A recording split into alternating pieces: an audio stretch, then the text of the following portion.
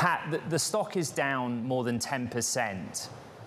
What is it that the market is not understanding here for Intel? Well, thanks, Ed, and always a pleasure to be with you and Carolyn on the show. First, we finished a great year. We had Q4, a beat on top and bottom line, finishing a year that was comfortably ahead, and showing the transformation journey that we're on. And we believe we're putting points on the board for a long-term transformation of this iconic company. In light of that, hey, the Q1, at the low end of seasonal. So we think the market reaction is a bit overstated in that respect. We understand it, but our company, our employees are doing an incredible job at delivering our process technology, restoring product leadership, defining new categories like the AI PC. We're on a multi-year journey, and we're not going to be judged on a 90-day shot clock. We are out to rebuild this company, and we had a great 23, and I'm confident in a great 24 for this company. Pat, there were so many questions on the call about your foundry business, and for our global audience, that's the sort of contract manufacturing business where you make chips for others. And you seem to say that you didn't get as many committed dollars as you thought you might. And I wonder what's standing in the way of that, customers committing to backing your foundry business.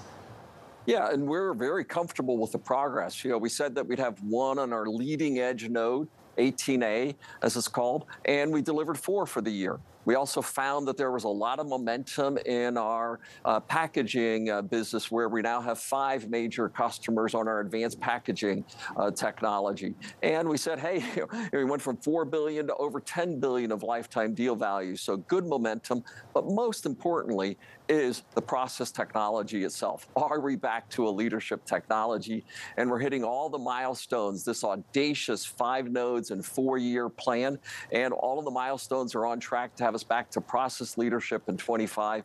And as I say, a foundry company, they want to know that if they design on us, they can build the best products, and we're gaining momentum in delivering on exactly that promise. And so proud of my teams for delivering on such an audacious plan. We're on track. What about track for AI accelerators? Not just AI on the PC, but I put it bluntly, Pat, NVIDIA's run away with this. When or can you regain any sort of leadership in that space?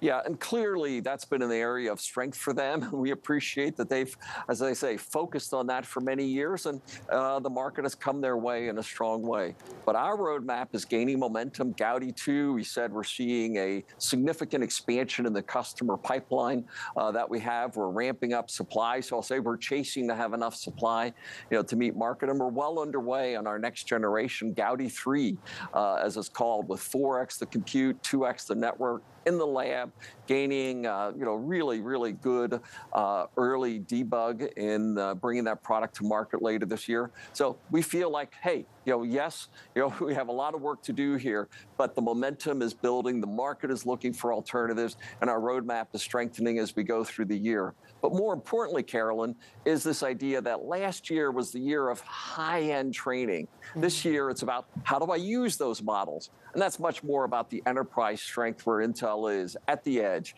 in the PC, and in the enterprise data center. So we see the market coming our way in AI in 24 and 25. And let's go to that core segment. Let's go to data centers, because you have promised that you are not losing market share there.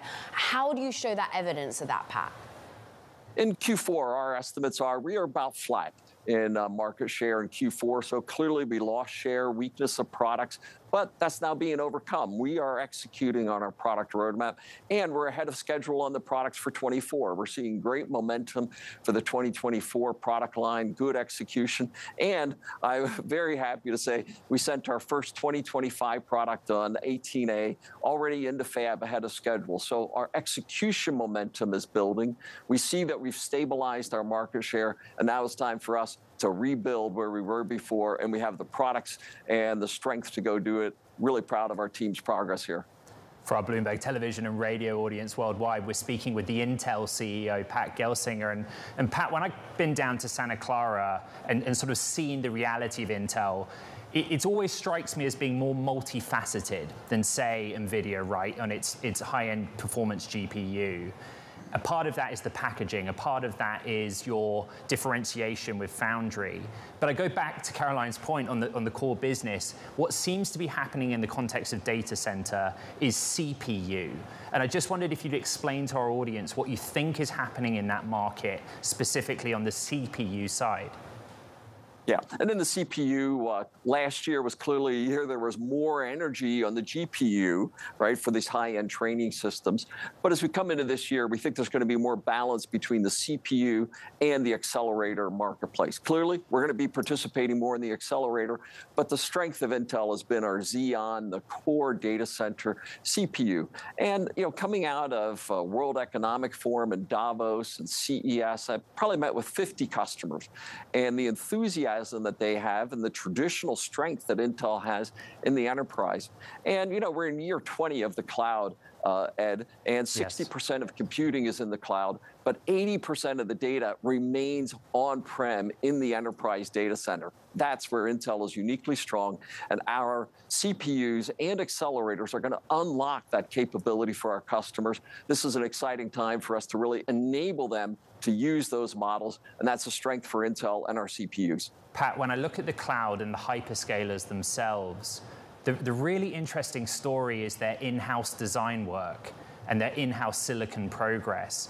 Do you consider that a factor in how your own business in the data center and cloud side performed and how you think it will perform going forward?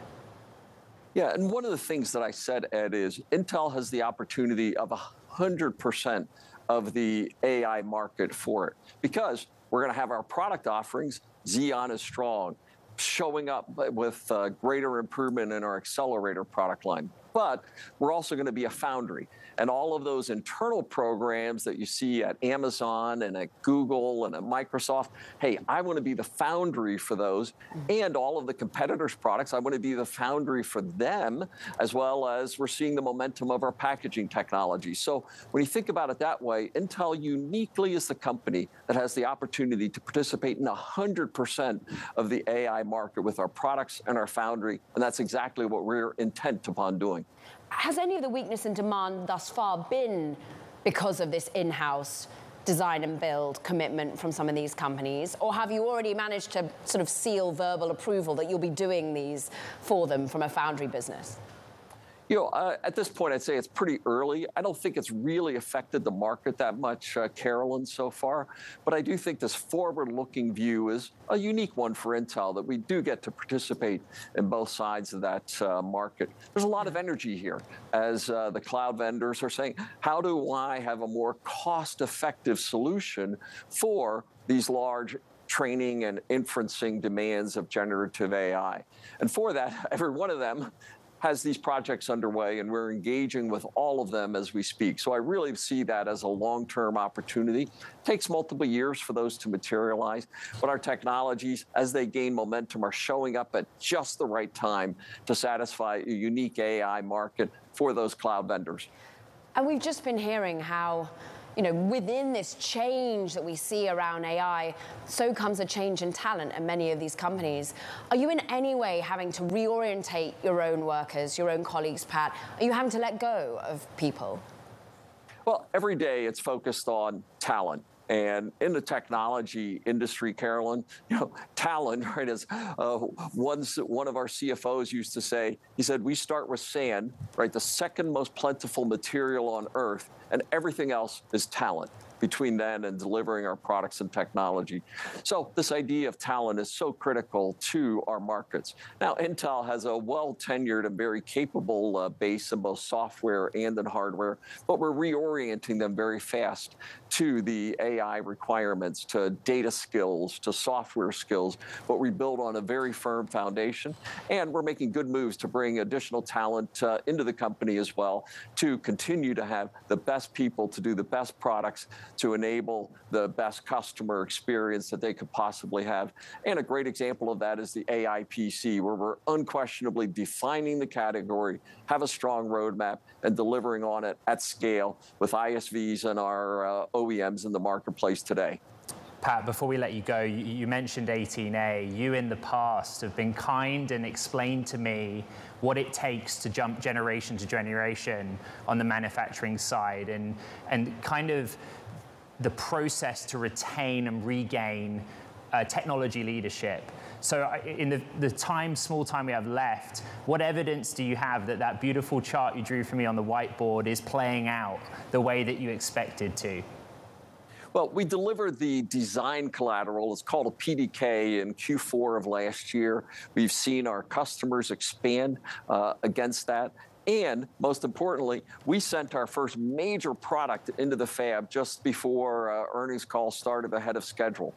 And if you could take a big processor design like a server chip and send it with stable design rules into manufacturing, that's a pretty definitive statement of momentum. And we're adding customers, and we have 75 test chips in the plan right now. So lots of customers are saying, let me try my design.